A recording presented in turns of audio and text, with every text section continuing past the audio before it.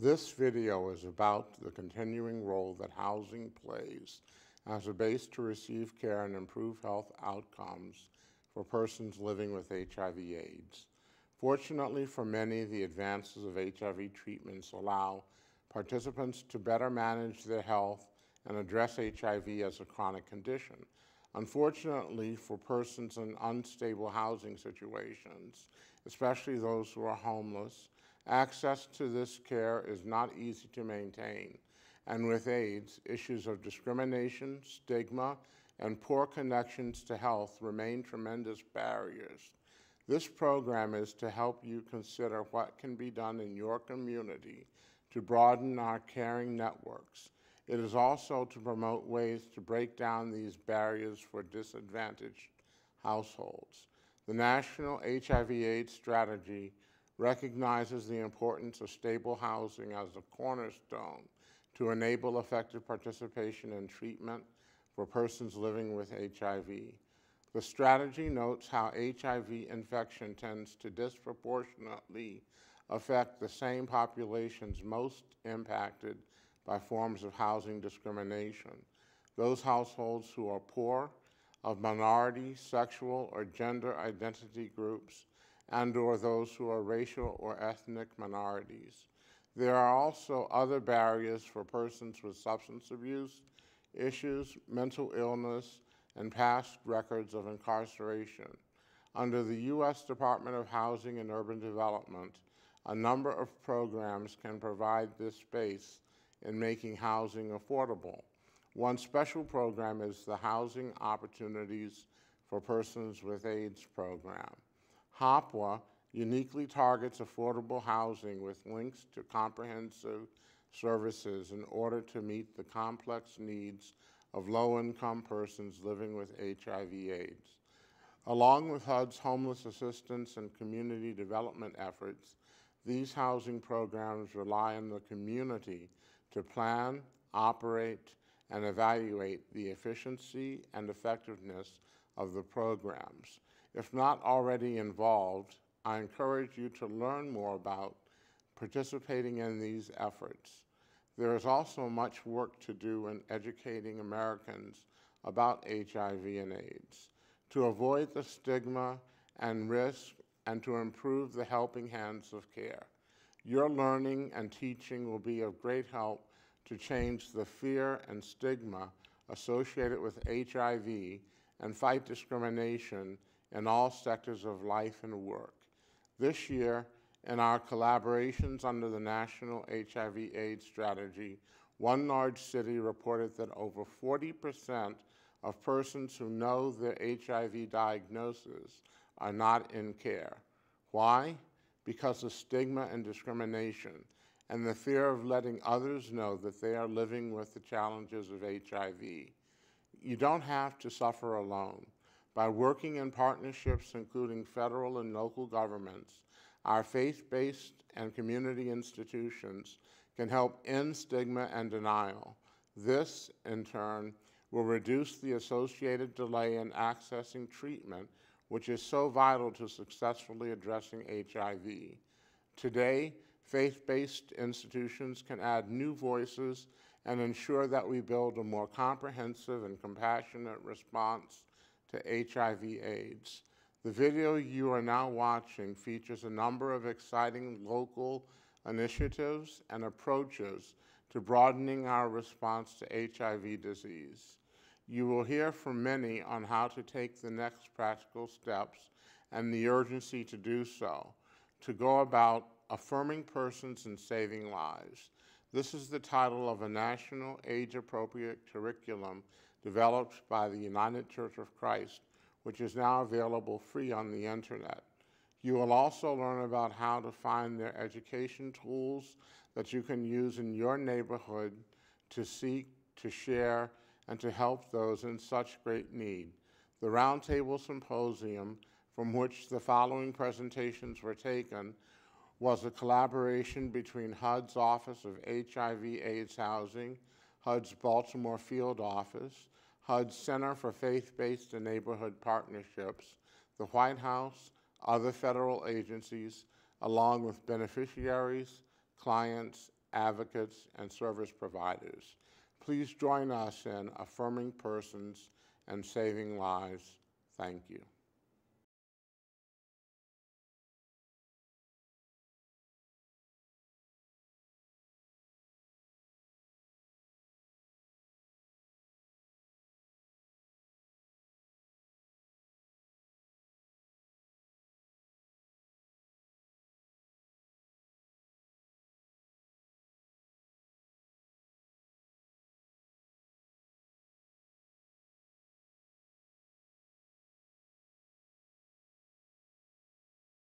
I wanted to ask the question, why are we here? Why would you come to a meeting like this? Now, first of all, I know, and I thank the panelists who are going to be speaking. We know you know a lot about what can be done in the community, and we really are privileged that you have agreed to speak to us today. I know my colleagues in the other parts of the department. We also started to know that it's not one office, it's not just one thing, it's how the whole thing works. And so in addition to the different parts of HUD represented here today, the other parts of the federal government, HHS, labor, justice, Veterans Affairs, and importantly the White House, which we're going to hear something about the National AIDS Strategy and what that means for us to do more. And I think you're here today too because you know that we need to do more. The issues of poverty and homelessness are now linked with HIV. And if we don't delink them and get people with HIV in stable housing and stable life situations, it's going to be devastating for them, and it is still for too many. And we can do something about that because we know so much about some of the solutions. We know that if you manage this, it can be a managed health crisis, a managed health situation, and better life outcomes for our clients. And so housing is really an important part of that, and I want to thank you for agreeing to be part of that discussion. How do you do? Yeah, just click this. Okay. Well, there's copies of this PowerPoint on your desk, so I won't go through all of it. But the real message is housing is part of the solution. And if we can help people get out of unstable situations, we can link them to care and make them participate in care in a significant way. Another aspect of this is disparities. So much about the issues of AIDS and poverty and homelessness is about disparities in our communities, and you know that in your own community. It's people who are not getting into care or staying in care in a meaningful way, retaining care. That's an important challenge for us. And one thing that really struck me, I guess I'm hitting the wrong button. Forward, I got it. In talking with Dr. Fauci, this 30th year of AIDS, something he said really struck me as important.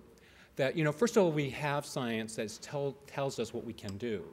But when we look at treatment and care in this nation, only 19% of Americans living with HIV are getting optimal treatment with their viral loads completely suppressed. And so many are challenged just to access care in a way that is meaningful in the other parts of their lives, as I said, to find stable housing, to link to services as needed, to be reunited with family. The other aspect of today's discussion is about the other challenges. HIV is also linked to stigma, discrimination, misunderstanding, fear, prejudice, and all those things that prevent people from getting care. And we can do something about that.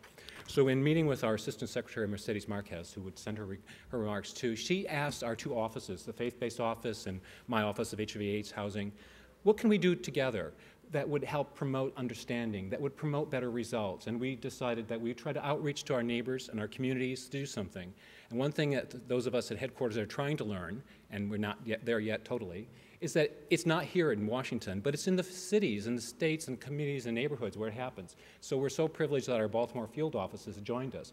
Because it's not us at HUD, it's you and your community accessing our resources, accessing other resources to make a difference in your own community.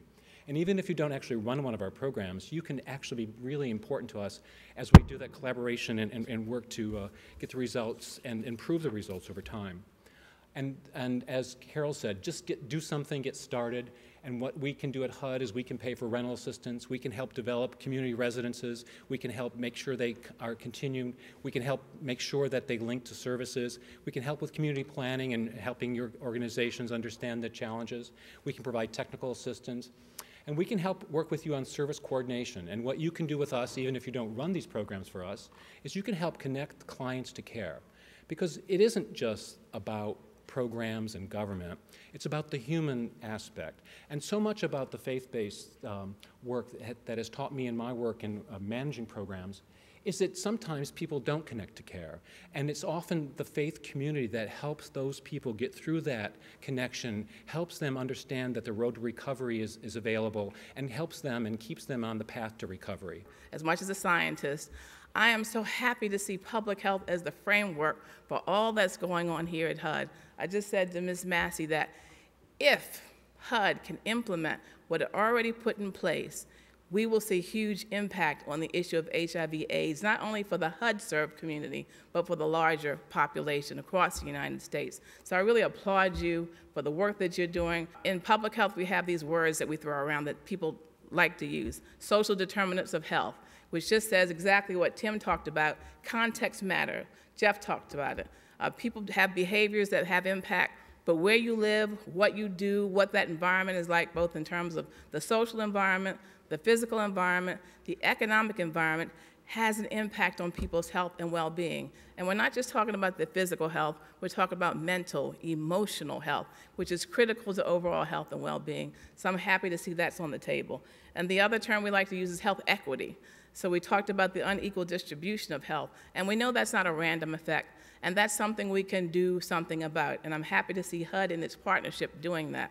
And then our third kind of big frame that we love is community engagement, and that is written all over what HUD is doing. Without engaging the community that you're attempting to serve, you will have no impact. So having HUD, HHS, faith-based institutions, other organizations, the economic sector, the science sector, all come to play to bring this into problem solving, I believe you have quite an effective model. Is housing essential for persons affected by HIV/AIDS? Seems obvious, right? Seems obvious. And I put that up there deliberately because I guess for many of us who work in public health or work in housing, this seems sort of an obvious answer. In a second, I'm going to review some of the research, because for some of us, maybe not in this room, it's not so obvious, or it's not on the radar screen. And so I think it doesn't hurt for us to really take stock of why it is we say it's essential, what does the research say, and what do we know in our gut intuitively of why housing is important. Secondly, I use the word affected, because the outstanding programs like HAPA and others who support people who are infected with HIV is critically important, but we also must not forget those who are at risk. I mean, there's the two-sided coin here, that housing stability, housing security is important for those at risk and for those who are infected. So what do we know? There's a growing consensus among HIV/AIDS experts that HIV prevention strategies will not succeed without attention to structural factors. And when we think about sort of addressing the person holistically, and we've seen campaigns about wearing condoms or getting tested, and all that's all critically important, but I think we understand more that addressing the issues of HIV/AIDS risk and HIV/AIDS treatment and care require also many other factors. Looking at substance issues, we're looking at mental health issues, looking at poverty, looking at stigma as we've begun to address. All of that is critically important, and housing is right up there with them. And going through some of this, I should say at the outset that this is both in terms of how housing, or I should say the lack of housing, can be a detriment to health outcomes, but also what the benefits are when housing is there, when stable housing is there. Homeless or unstably housed persons are 2 to 6 times more likely to use hard drugs, share needles, or engage in high-risk sex than stably housed persons. Among persons already disproportionately impacted by HIV/AIDS, men who have sex with men, persons of color, homeless youth, IV drug users, etc., lack of stable housing has a significant independent impact on HIV risk behaviors and rates of infection. Over time, persons who improve their housing status reduce risk behaviors by half, while persons whose housing status worsens are 4 times as likely to increase risk through activities such as sex exchange. Proven HIV risk reduction interventions, including counseling, needle exchange, and other behavioral interventions, are less effective among persons who are homeless, unstably housed, than among those with housing. Housing improves access and adherence to antiretroviral medications.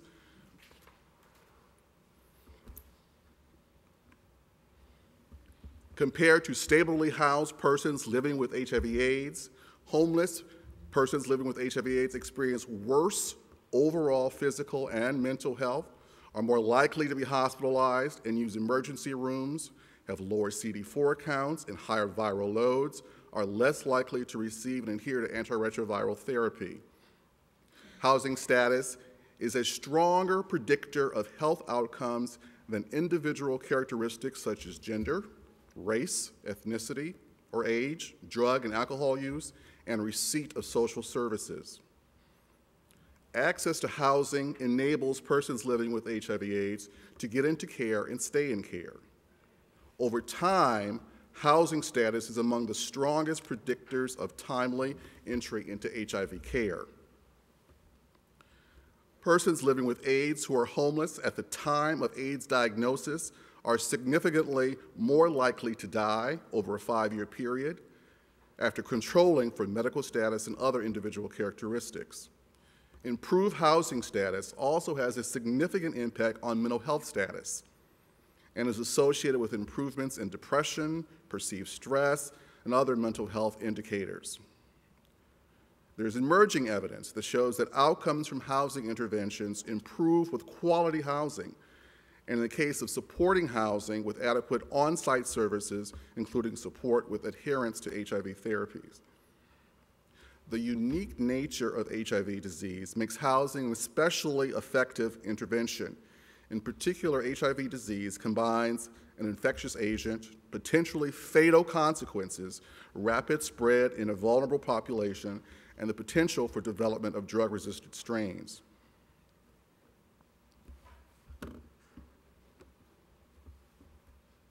Both the HIV epidemic and homelessness in the United States are concentrated among persons marginalized by race, gender, abandonment, criminal justice involvement, mental illness, substance use, and violence and abuse. Among those persons at highest risk, housing status is increasingly identified as a determinant of health outcomes. And there are several studies that have shown that the effects of housing and HIV risk in health outcomes are greater for African Americans than for any other racial ethnic group. A lack of stable housing is a significant barrier to highly active antiretroviral treatment. Use among persons recently released from incarceration with homelessness strongly associated with a lack of HAART use. An ongoing study of United States veterans living with HIV shows that 44% have experienced homelessness and 11% are currently homeless, and HIV-infected veterans who have experienced homelessness are more likely than those who have not yet to be hospitalized. Studies consistently find strong connections between housing instability, HIV risk, and victimization.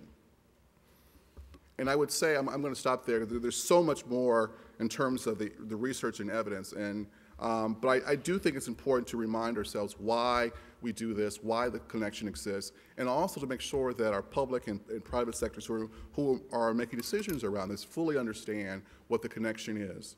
I'm going to jump ahead.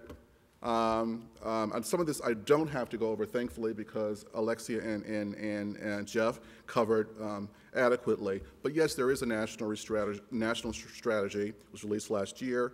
Our office, the Office of HIV/AIDS Policy, is charged with doing a lot of the coordination with other departments, other agencies, and we are really going full tilt now in putting together any number of consultations. We've had several so far. The White House has had some. Other departments who are represented here can talk to their consultations. dealing with the LGBT community, the PLWHA community, et cetera. Priorities, I'm going to skip that for now. Recently, there was a congressional briefing that I attended, and I'm sort of paraphrasing here, but the question came up, do we still need HOPWA in the wake of recent advances in medical treatment? Again, interactive to you. Well, why is that? Well, why is that? And the person who asked this question is someone who is concerned about housing and concerned about HIV. So this was not a question sort of said just out of indifference. Housing is, what do we know? Well, housing is expensive. The dedicated resources that we have for HOPWA and other HIV/AIDS programs are important. HIV/AIDS is not another mere chronic condition. I particularly include this because we've been hearing a lot more about how HIV/AIDS is just another chronic condition that people can manage. But as we've learned and have talked about already this afternoon, the associated stigma, the restrictions that the stigma produces in terms of the behaviors of people around testing, seeking employment, accessing housing, et cetera, makes it other than just a chronic condition. I know my time is running short. Alexia pointed out how we are working together, the Office of HIV/AIDS Policy and the faith centers within HHS and others have been meeting, and we've begun to discuss ways in which we may collaborate further and encourage faith communities to get involved.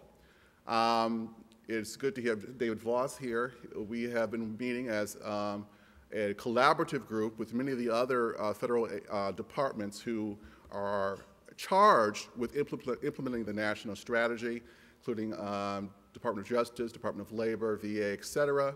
And we're working on exploring other ways in which collaboration is necessary. And of course, housing jumped out as a central beginning point.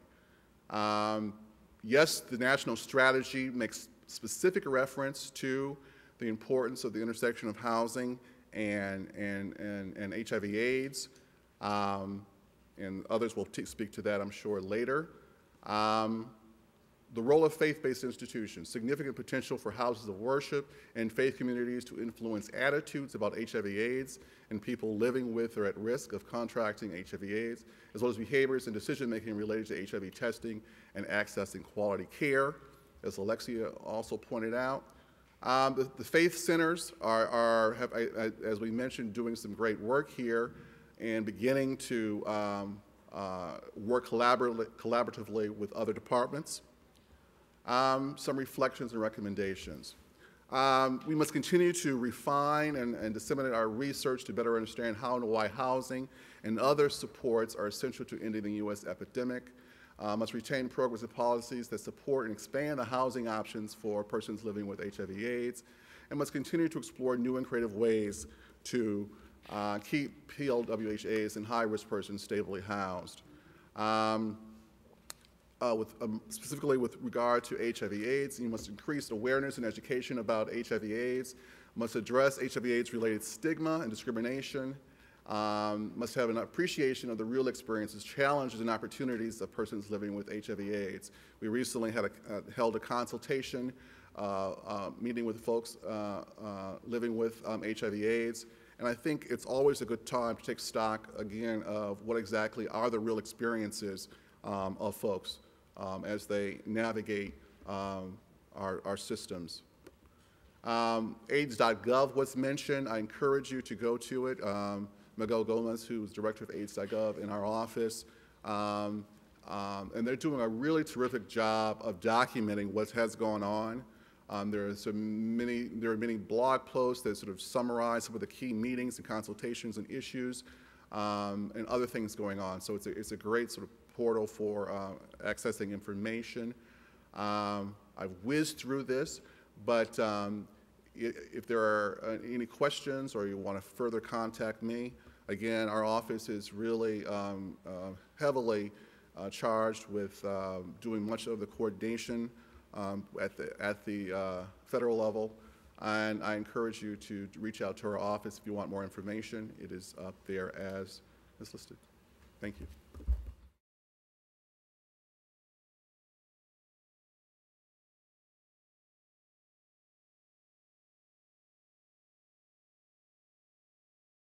And, you know, sometimes when I'm asked to do things, I ask myself, Lord, why did they ask me? I don't have a lot of alphabet behind my name, so why do they ask me? But I think it's because I won't be quiet.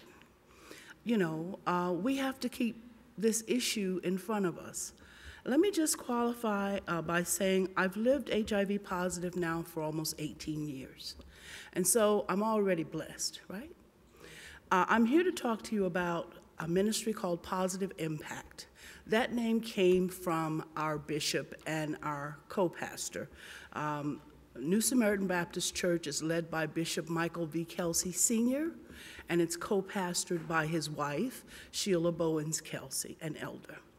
So about 4 years ago, I was working, no, actually a little better than that. A few years ago, I was working at University of Maryland, College Park, and I seemed to be doing more of New Samaritan's work than I was the university's work. So I had to come to this fork in the road and decide, okay, am I going to give these folks a 8-hour day, you know, they're paying me, or am I going to go and do where my heart is leading me? So I decided to take this walk of faith. Not that I am independently wealthy, but it was just I had no peace until I did it. I let it be known that I was interested in working with HIV in faith environments, and I wanted to focus on women. That was selfish. It was smart because that's what I knew about too. Having been infected for, as I said, almost 18 years, and having experienced a lot of the things that go along with this disease, unfortunately, I was an expert, and I am an expert.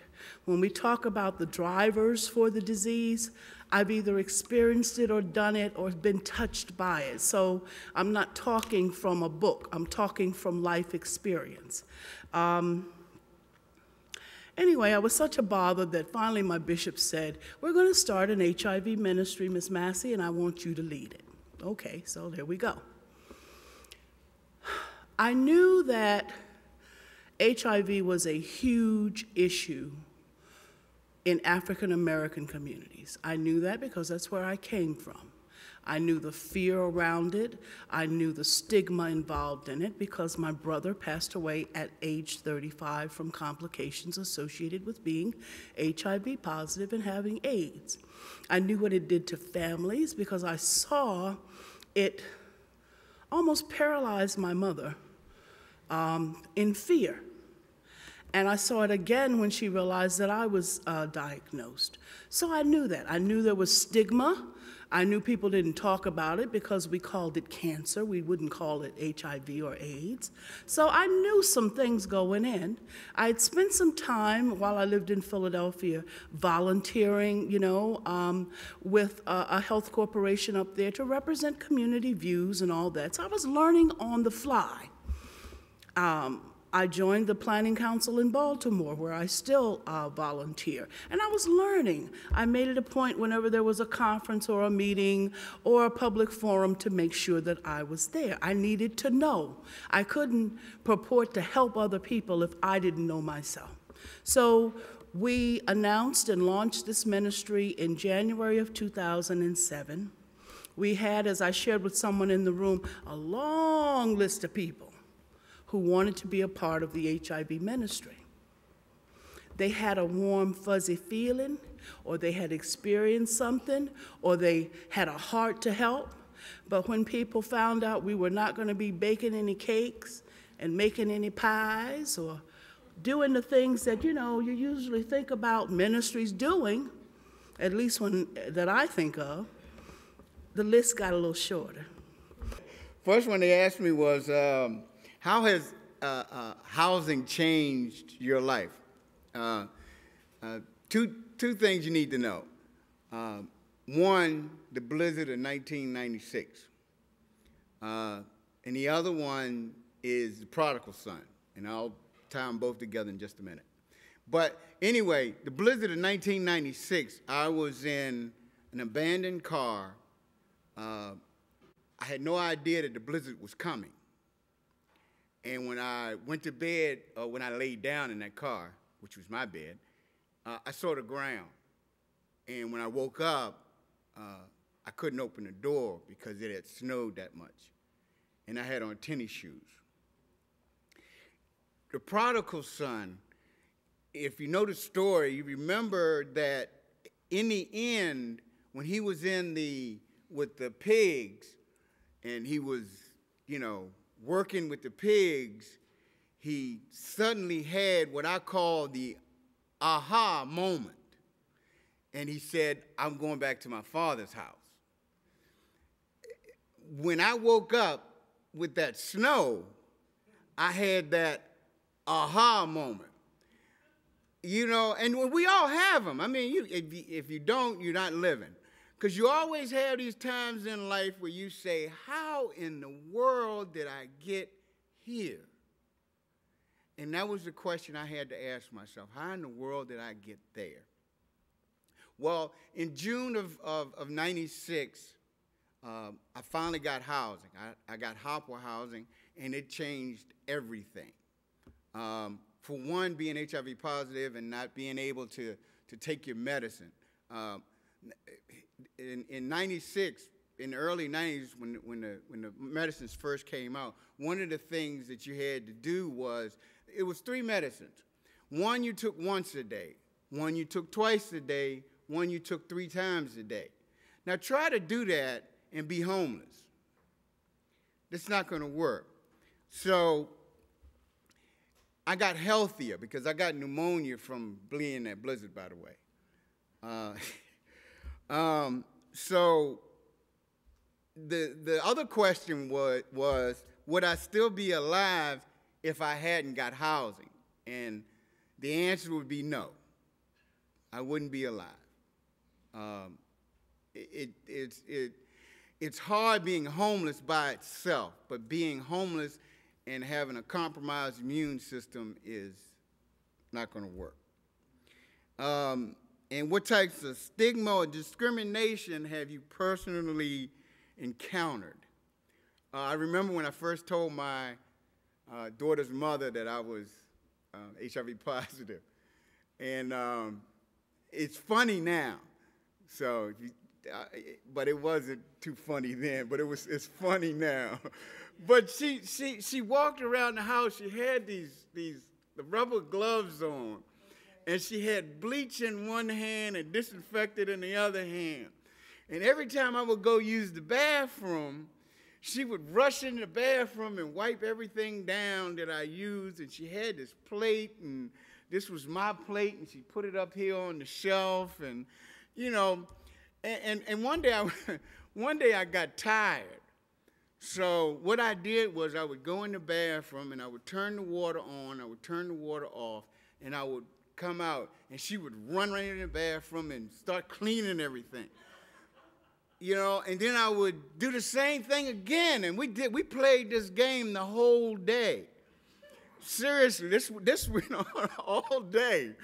And finally, what it did do, it sparked a conversation. And that was the thing that changed her opinion, because, a lot of people, discrimination is just plain ignorance. People just don't know. And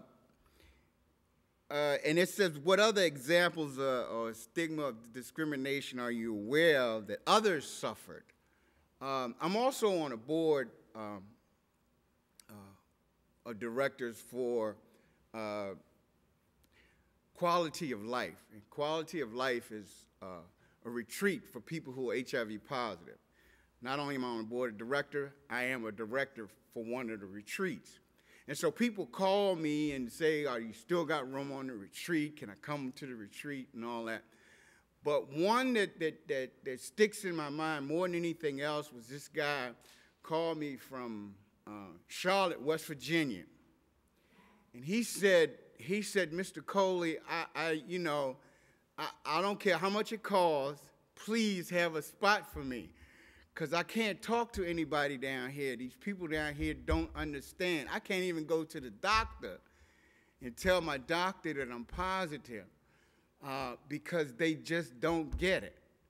They will ridicule me. Can I please come to this retreat? And of course, I said yes, and he came, and he cried most of the retreat. But it wasn't so much tears of sorrow, it was tears of joy, because he finally got around people that he could relate to and he could understand, and people that understood him.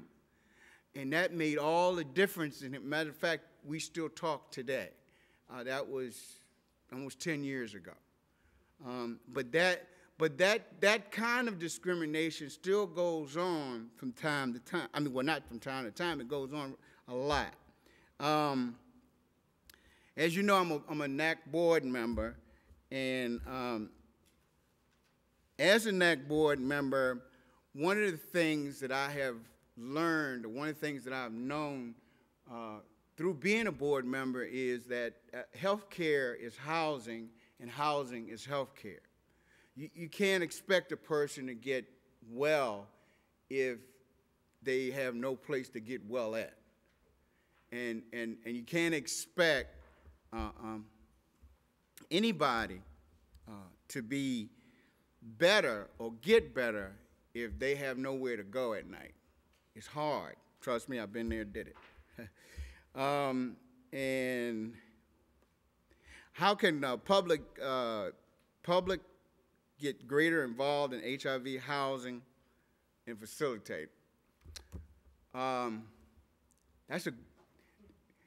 Go to the NAC, the National AIDS Housing Coalition website, please. I implore you. Go there, become a member. Why, you might ask? Why, you might ask? Because one, NAC is one of the forerunners that goes to Congress. Nancy Bernstein and her staff, they go to Congress on a regular. They there all the time. They know who got dollars, who don't have dollars, who's supporting housing, who's not supporting housing. And when they need your voice, because that's what runs Congress, is our voice. Our voice is what tells Congress what to do. If they don't hear from us, then they think everything is hunky-dory. And that's not necessarily always true. So please go visit the website. In September, we're having a summit in New Orleans. And you were talking about John Hopkins. Forgot the guy's name again. Yeah, thank you. See, I know. He's been greatly involved in the summit. And you'll get a lot of information about research. You could go to the website. We have a policy toolkit where you can actually do a presentation. We have a PowerPoint there where you can talk. There are talking points there. You have to go there. There's a wealth of information, and become a member. So when it's time for us to need people to call Congress and tell them that we need more housing, we need more funds for housing, we can count on you. At least I can, and all the people that are like me can count on you to call Congress and say, look, this is an important issue, and we need fundings to fund this issue. And the last one is, as people become, they ask me, well, what more can be done? As people are starting to live longer, what I think can be done is people can start because people are working now, people that are HIV positive, and my idea is that maybe sometimes in the near future we can offer people that are HIV positive home ownership also. And as we get people off of HOPWA and into their own homes, that would open up some slots for people who really are trying to get to those slots. So, thanks.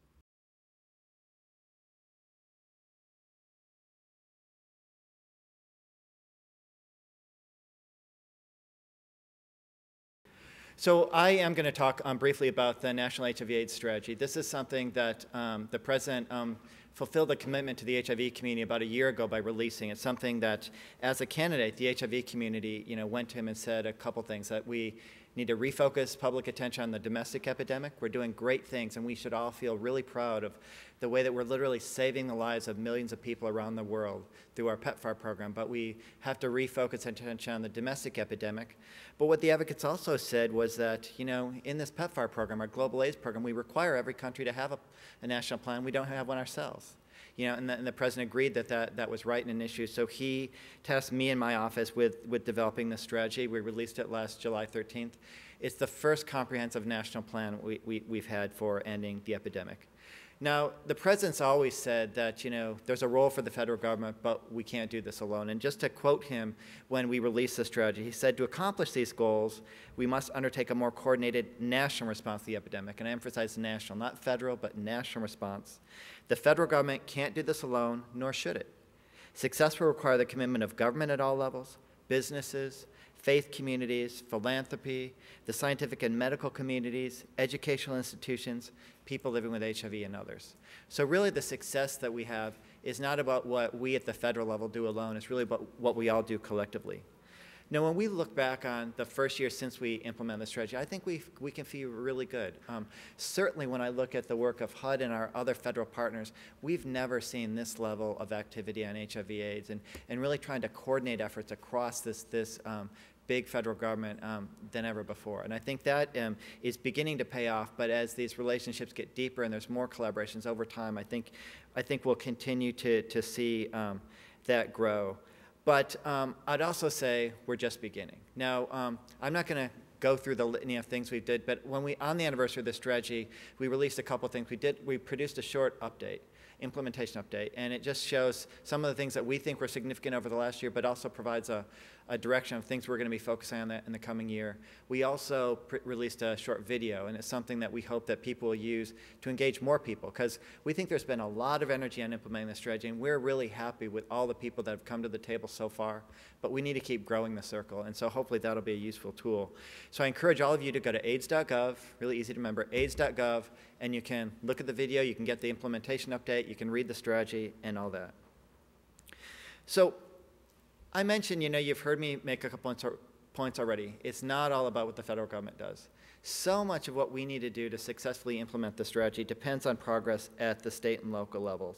And it really depends on actions taken not only by governments, but by individuals and community-based organizations.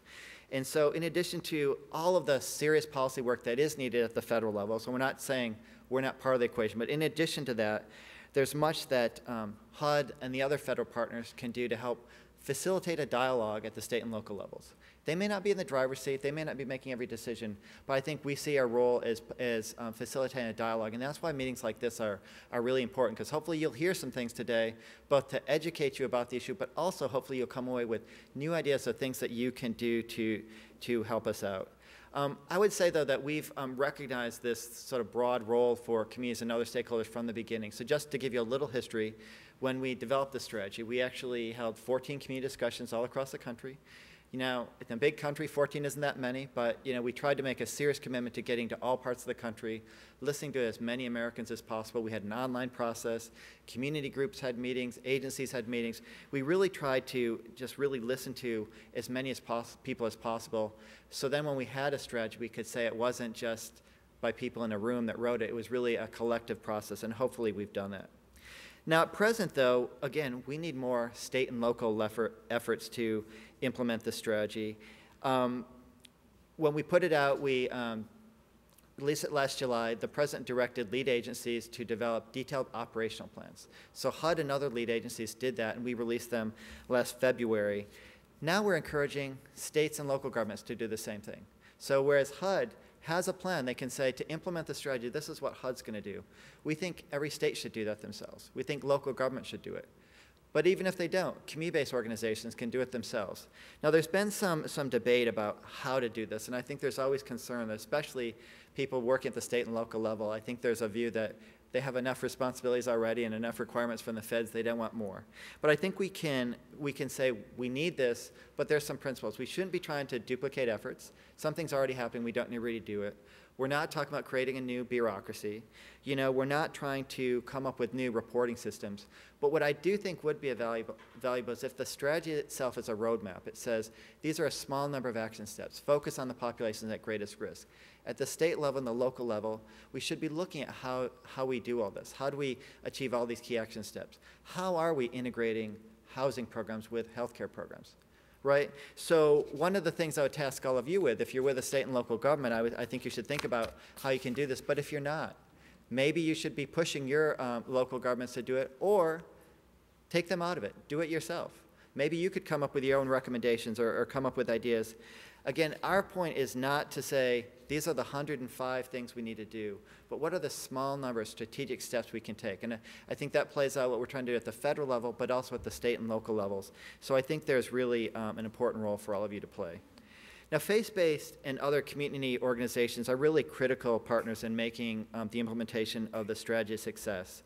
Some of the things we've heard already, certainly some of Alexia's key points, are really addressing stigma and discrimination, and in some cases, ignorance that surrounds HIV/AIDS. You know, I have to say, I've worked in HIV a long time, you know, since the early 90s. When I did these, you know, participate in these 14 community discussions, in some cases, it was shocking how much stigma there really is out there, how much discrimination that people face. You know, so we need to do something about that, and we're glad that we not only have strong partners at HUD, but Department of Justice is here. They're trying to do something about this. There's a lot of people trying to do it, but you all can help us with that. You can help us in a serious way addressing stigma and discrimination. I think one of the things that we have tried to do throughout these articles and throughout, I think, MMAC's life is really work to address the role that stigma plays and continues to play in terms of people's increased risk of infection, risk of acquiring HIV. And I think there's no better way to do an attempt to really decrease that stigma by getting people to first stand up and say, Daniel Montoya, I am a person living with HIV, and I have been for 24 years. Carolyn did it as well. And we together must begin to be able to really come forward and tell our stories. And we can only do that with the support of the community by making sure that we are doing it in a safe environment. And so that's, I think, core to what we've been trying to do in terms of some of the pieces that we've been putting out. But we've also been doing that in terms of working to just do general education about HIV. We're now 30 years into the epidemic. We have a whole new generation of people who are getting infected. We have a whole new generation of people that were not around in the 80s to witness the devastating amounts of people who were dying by the droves. And I think that, you know, we now need to educate a public that is really maybe a little more complacent about HIV and AIDS, that think because they can take a pill that it's not an issue. And so I think that's increasingly concerning.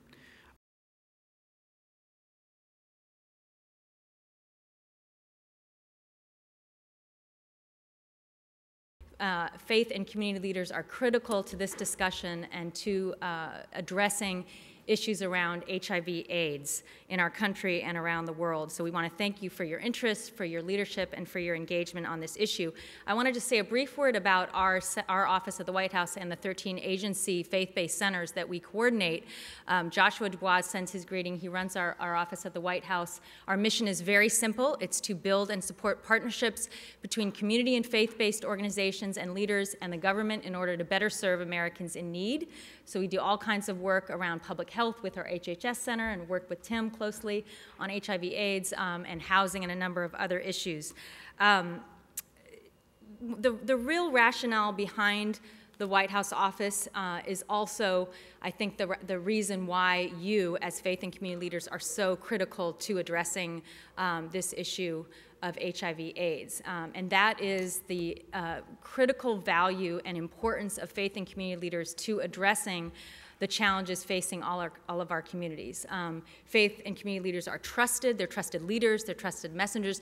They know their communities well, and they know in particular how to reach the most vulnerable and hard to reach in their communities. Before I came to the White House, I actually ran our center at HHS, so worked closely with Tim, and whether it was H1N1 flu or HIV/AIDS, when it comes to critical public health challenges, faith and community leaders are essential to addressing health issues because they are trusted leaders, and in particular, I think because of the point David made about linking people to care.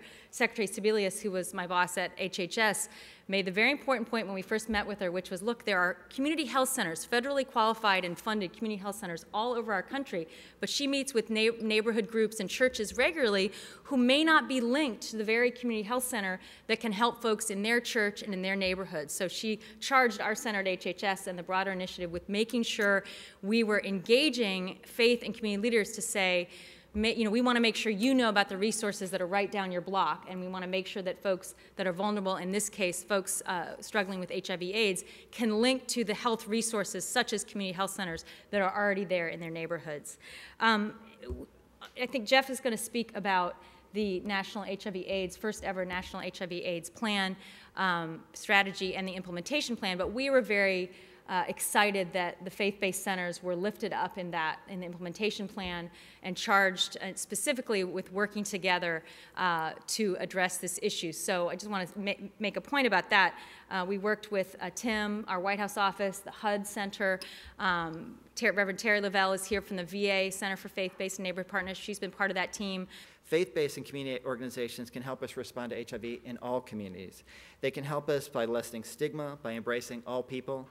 But they can also, they're often at the forefront of, with specific populations. We know that a lot of women with HIV are juggling competing demands of keeping a roof over their heads or keeping food on the tables, and then they struggle to take care of themselves or do what they need to keep themselves healthy. We know that faith-based organizations provide critical support to a lot of women living with HIV. We definitely need to keep that up. I think it's safe to say that in this room, we all understand the importance of housing, and we all understand the importance of people accessing care at any level. But we're in an environment where being able to do that in a way that is understood in their language is something that's very important, and that's what MMAC tries to do.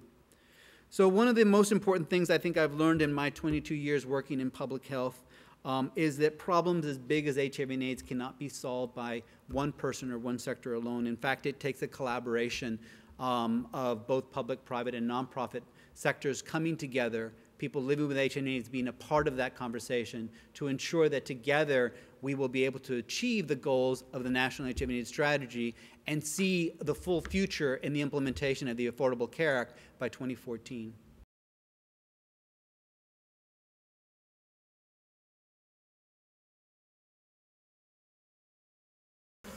I'm Allison Nat'l, and as you heard earlier, I do have some extraordinarily long titles. But what you need to know about me is that I am a civil rights lawyer, and I sue people for a living, and I am extraordinarily good at it. So that's where the whole warm and fuzzy part goes out. And my remarks are going to be brief, but I want to thank I've been in and around the federal government as a civil rights lawyer doing work on HIV and AIDS issues for like 157 years. And in that time, I can truly tell you I have seen the best that government can offer, and I have seen the worst.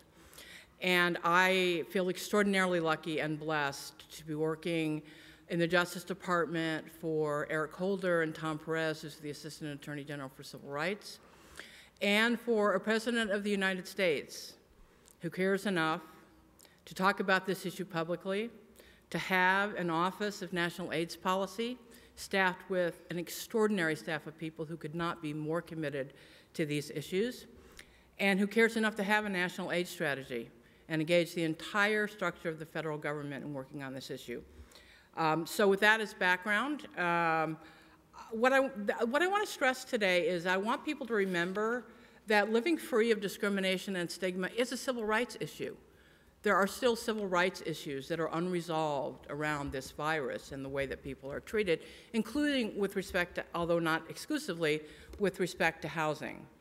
There are 3 major civil rights laws that protect people with HIV and AIDS from discrimination: in employment, education, the provision of government services, access to medical care, the full range of things that people engage in their lives. The Americans with Disabilities Act, the Rehabilitation Act, and the Fair Housing Act, which is probably of most interest to the people in this room. The Justice Department, where I work, enforces all of these civil rights laws. So if you have a client who comes in and says, you know, I just lost my job, they found out I have HIV, and yes, that does still happen, although in smaller numbers than it used to, that's a potential act of discrimination. That person needs to file a complaint of discrimination against their employer, or if they're turned away from a doctor's office or a dentist's office that says, you know, I don't treat people with HIV. That's not acceptable anymore. And there are remedies within the law. I think part of the disconnect with people getting to understand that, and we do think that HIV discrimination is still very much underreported, is because of the use of the word disability. And people with HIV, in the absence of any other medical conditions, don't necessarily think of themselves as disabled. They think of the disabled as people who use wheelchairs, who are amputees, who are disabled veterans, who are blind, who are deaf. But for legal purposes, people with the virus, whether they have symptoms or not, and people with AIDS are in fact covered by the disability discrimination laws. And so I'm trying to get that word out. One of the things that I wanted to talk a little bit about is with respect to housing. Well, we see a lot of discrimination in zoning. You want to build one of these housing complexes, you want to build a care facility or a medical care facility for people with HIV, you are going to likely encounter resistance within the community, and the local zoning board may turn down your permit. That can be a provable act of discrimination. If they're saying you can't have this kind of medical facility or housing facility here because it's going to serve a population of people with HIV and AIDS, that is a potential act of discrimination if that is proven to be the reason. The zoning issues can be addressed both under the Americans with Disabilities Act, also under the Fair Housing Act. And the only reason that makes a difference is that it makes a difference where you file the complaint. We have now made it at the Justice Department, it has never been easier to file a complaint of discrimination at the Justice Department. We have a dedicated webpage, www.ada/AIDS. If you go to that webpage, the second click is how to file a complaint. So this is a one-click process. You go to ADA/AIDS, you click on complaint, you can file your complaint directly on the website with us. So we're hoping that this kind of virtual access that people will now have to being able to file discrimination complaints will help us with our drill down work in trying to get the message out to people that, that you can in fact file complaints of discrimination with the federal government. With respect to a housing issue, you file that the way you would any other kind of housing issue. You file it with HUD within 100 days. If they can't resolve it, they send it to the Justice Department housing section. And those are the people that, you know, engage in first negotiations and usually a lawsuit with people in order to resolve that. I think our greatest challenge at the Justice Department is finding these cases at the granular level. I think people who are discriminated against, there's still a lot of stigma associated with this virus, as there are with many other disabilities. People are engaged in trying to live their life. You lose your job, your focus is getting another job. You can't get housing, your focus is getting housing. And this is sort of a second step focus of why this happened to you and why it's important for you to pursue this as a civil rights issue. So we're sort of asking for all of your help. We are fully prepared. We stand shoulder to shoulder every day with people who've been discriminated against. We think it's incredibly important for people to come out about that because that, in part, is the remedy for the persistent strain of stigma and discrimination that people with the virus still face. And one of the ways to tamp down stigma, of course, is for people to be out about what's happened to them and to address that in some public way. I want to just talk about a single case of discrimination in the housing context because I think it's important to kind of put in focus what actually happens to people. And this is a case from only about a couple years ago. This isn't a case from, you know, the early 80s or the late 80s or the early 90s. This is, you know, stuff that happened the day before yesterday. There's a 75-year-old man who's both a reverend and a doctor.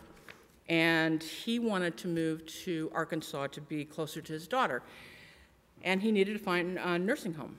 And so Dr. Frank went with his daughter and looked at a number of places, found one that was acceptable to him, filled out all the paperwork, including all of his medical conditions, all the medications he's taking, all the kinds of things you have to do. There was never a problem. He moves in. The very next day, he is unceremoniously told, "We didn't realize you had HIV. You can't stay here anymore." After having moved, his whole life across the country. He was represented in a piece of litigation by the Lambda Legal Defense and Education Fund, who does deal LGBT issues, but also very much at the forefront of HIV discrimination issues. There was a large settlement, the terms of which have not been disclosed, but I just want people to understand that that's very common for people to be still to be turned away from housing, to be turned away from nursing homes, medical care, and sort of implore all of you to try and work with us in encouraging people to come forward and to stand up for themselves. And if they're willing to stand up for themselves, I will stand shoulder to shoulder with each one of them. And together, we need to engage in this fight against discrimination and stigma together, because that's really the only way that we are going to be able to defeat it. Thank you.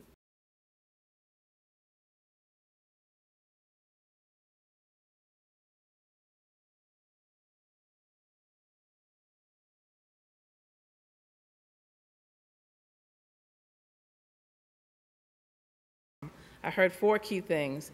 One was this notion of stigma. I've heard that all through today, understanding and dealing with stigma. This is a major public health issue, and the stigma happens at multiple levels, institutional levels, interpersonal level, and also I'm hearing some intrapersonal, people dealing with the stigma within themselves.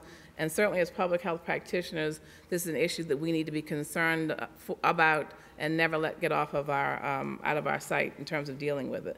Next, I heard strategic planning. You're not going anywhere if you don't have a plan. Get a good plan, have good partners. To have a good plan, you need education and knowledge. Find resources, find expertise. If you don't have it, locate it. You can find it for free if you make the right partners, which would be the 4th message. Key partners and relationships matter. I can't say enough how much this is like the credo to anything you're doing here is the key partnership issue. And if you have those, develop those, these other things will come. And I think the last thing is you have a hammer in the government where around this issue of HIV, AIDS, and discrimination, and don't be afraid to use it. So thank you, panel, and thank you, audience. Over 1 million people have been infected with HIV/AIDS in the United States, and approximately 20% of the people infected do not know their HIV status. Because of HIV/AIDS stigma, even people who know they are infected do not always seek medical care. Faith-based institutions are in a unique position to bring up the dialogue about HIV and fight AIDS stigma with the facts. Collaborations or partnerships between governmental, faith-based, and private sectors have proven to be effective in getting persons at risk into testing, treatment, housing, and care. HUD hopes that the information presented in this video will stimulate compassionate dialogue and action and help in affirming persons and saving lives.